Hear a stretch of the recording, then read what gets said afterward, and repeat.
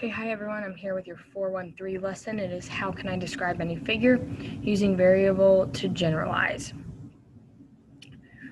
Your introduction says, now it is time to use some algebra. When you understand patterns and extend your thinking to make claims that apply to any figure, you are using a thought process called generalizing. Generalizing is one of the most important parts of algebraic thinking. In this lesson, you and your team will work together to generalize using the methods you developed in lesson 412 to describe the number of tiles in a square frame of any size. So we're going to start with 424.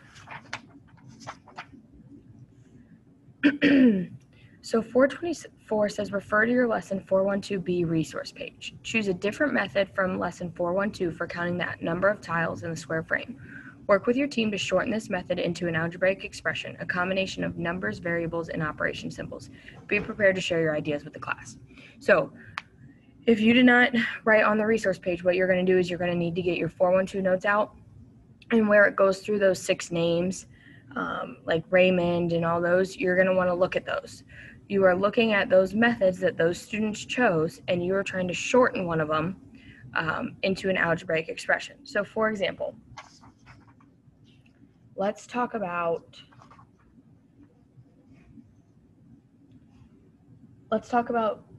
Jonas.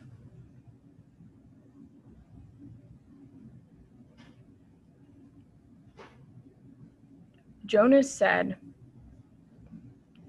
if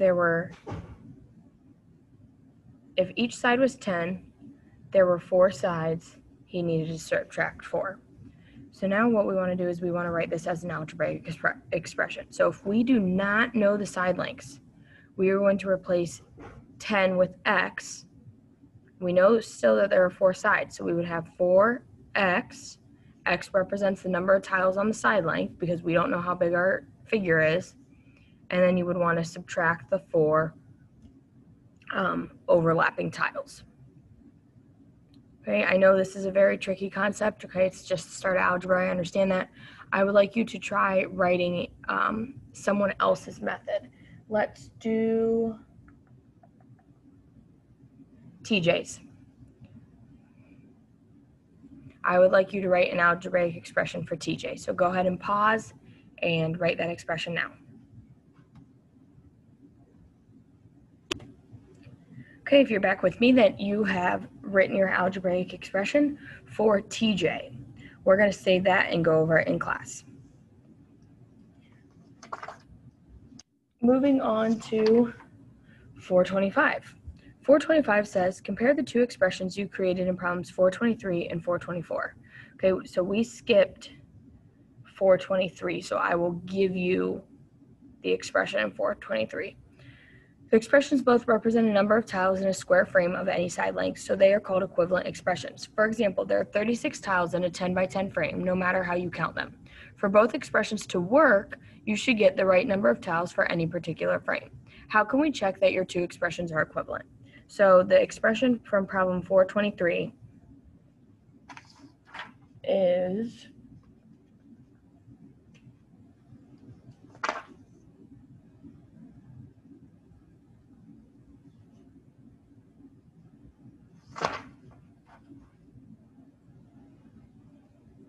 2x plus 2, x minus times quantity x minus 2, and your expression from 424 was 4x minus 4. So how can you check that these two expressions are equivalent? Go ahead and answer that.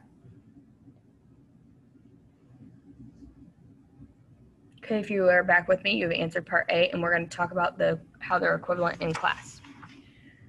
Looking down here. Jared was playing around and created the following expressions for fun. Are they equivalent? How can you tell? So take a minute, look at these 3 expressions, and tell me if they are equivalent or not.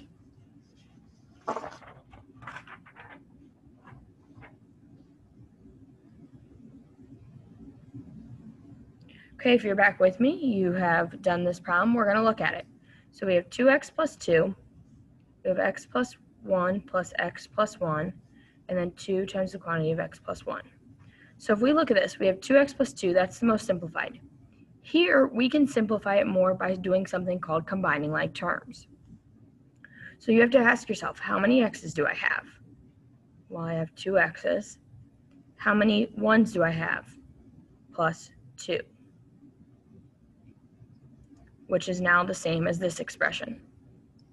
Here we have to do something called the distributive property. So you multiply whatever's on the outside to everything on the inside. So 2 times x is 2x, and 2 times 1 is 2.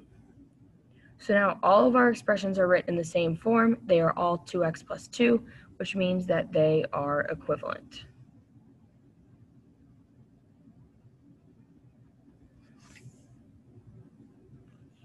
Okay. Moving on to C. Are the two expressions below equivalent? 5 plus x times x times x, and 3x plus 5. So go ahead and pause your video and try.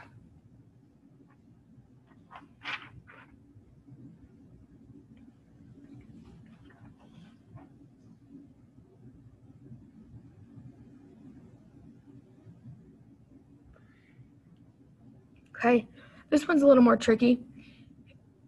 You need to just substitute values in for x to see if they're equivalent. So for example, if I wanted to make my x's 1's, I would have 5 plus 1 times 1 times 1, and 3 times 1 plus 5. 1 times 1 times 1 is 1. So 5 plus 1 is 6. 3 times 1 is 3, plus 5, that would be 8. Therefore, these are not equivalent.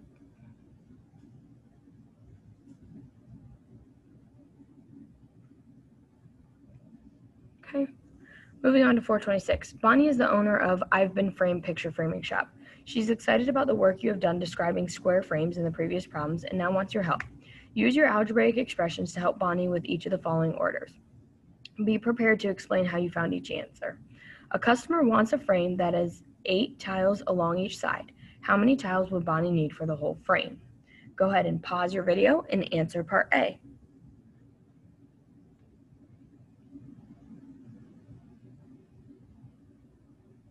Okay, this is something that we're going to save to talk about in class.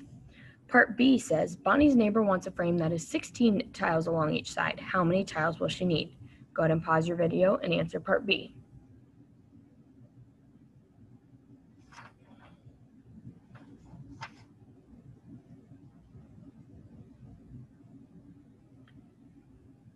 Okay, if you're back with me, that means you've answered part B. Again, that's something we're going to save to talk about in class.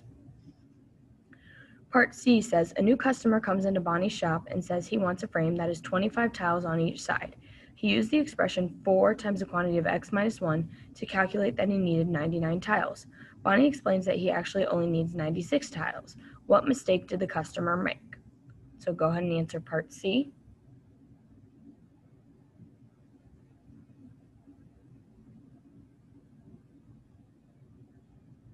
If you're back with me, you answered part C, and again, we're going to save it. Part D says, Bonnie's father has 32 tiles that he wants to use to frame an old photograph. He needs to know the dimensions of the frame so that he can have the photo printed at the correct size. What should Bonnie tell him?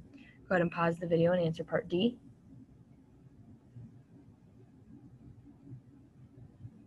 We'll talk about that in class. In part E, Bonnie has a set of 40 tiles that she bought while traveling to South Africa. What is the largest frame size on each side that she can make with these tiles? Well, she used all of her tiles. Go ahead and pause the video and answer part E. Okay, if you're back with me, you answer part E. We're going to move down to 427. 427 says, Bonnie has recently remodeled her I've Been Framed picture framing shop and can now make larger frames. She has just received an order for a square frame that has 102 tiles along each side. How many tiles will she need to make this frame? Explain how you got your answer. So go ahead and pause the video and answer this.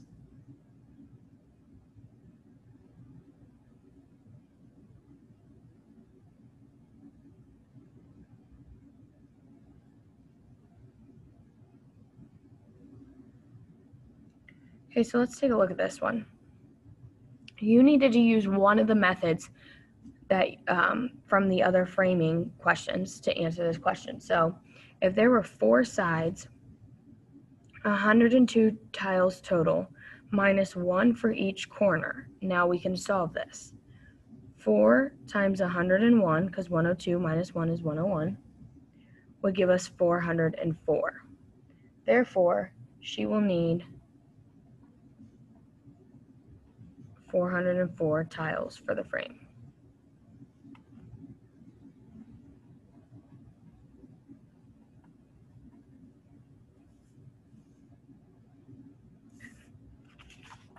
Moving on to 428.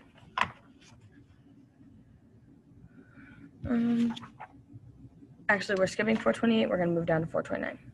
429. How can you use algebraic expressions for a frame pattern to find any number of tiles you need to make any size of frame? The variable, which generally represents any number, changes to be a specific number when you know the side length.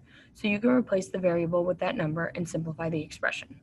This process is called evaluating the expression for a specific value. It can be done with any algebraic expression. For example, if you know that x equals 2 in the expression 3x plus 5, you can calculate the value of the expression by replacing the x with the number 2, writing 3 times 2 plus 5 equals 11. Gerald created some more algebraic expressions for fun. Evaluate his expressions for the given value of the variable. So we're going to do part A together. So we have 2x plus 6 for x equals 3. So when you see an x, you're going to substitute in 3 for x. So we have 2 times 3 plus 6. Then you ask yourself order of operations, so multiplication. 2 times 3 is 6. 6 plus 6 is 12. So Gerald's answer for that expression would be 12. I would like you to finish the video. Finish the video by answering Gerald questions 429 parts B, C, and D, and we are going to save those and talk about them in class. If you have any questions, as always, please make sure you email me.